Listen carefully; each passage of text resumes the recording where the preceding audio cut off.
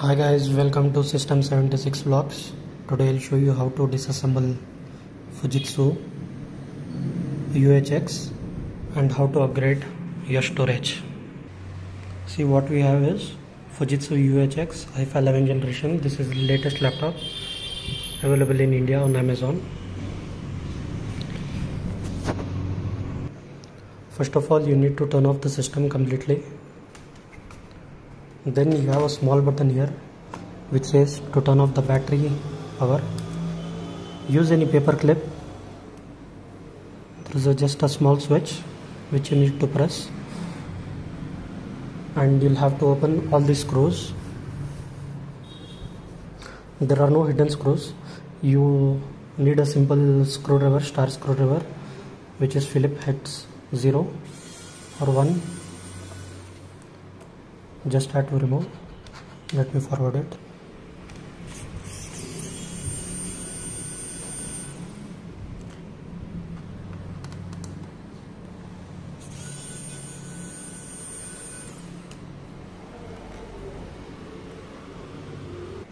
Once all the screws have been removed, you simply need to lift the back panel and it will come out, and then you need to disconnect the battery. After removing the battery, you can access your storage here. You just have to remove one screw and you will be able to pull out the NVMe SSD. It is a single slot NVMe SSD. The RAMs also are soldered on it, and you have a tiny little CMOS cell and Wi-Fi 6 card. And to access the heatsink, you have to remove these 4 screws. Once the screws are removed, you can simply pull it out, and this is the thermal paste. You can use any thermal paste generic, but today we will be using this MX4. To wipe, simply you need any alcohol, simply clean using a cotton bud, or you can use any cloth.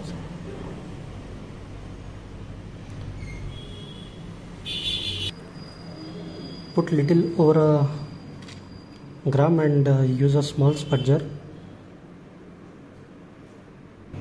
and spread it across. Don't leave any air bubbles. Once you have done spreading, put the heatsink back and put the screws as shown, 1, 2, 3 and 4. Once you are done fixing back the heatsink, you need to plug in the battery again. And once you plug in the battery, you won't be able to start with the battery. You need to plug in the charger for the first time after removing the battery. You can upgrade this SSD up to 1 TB, 2 TB. You'll have to use an M.2 NVMe SSD. See, you can even upgrade a Wi-Fi card on this. It's a very nice laptop. It has hardly any weight on it, 700 grams. Once you have fixed all the screws, you just need to flip it up. And before that, you'll have to connect the charger, otherwise it won't turn on. As pressing the power off button from behind, it deactivates the battery. Once you press the power button, it will turn on.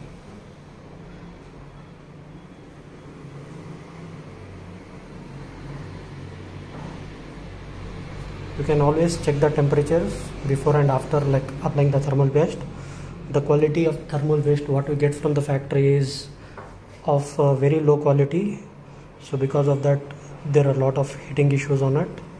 You cannot keep on the lap. But now, after the temps are reduced, let us see the reading. You can download real temps for this to check the temperatures.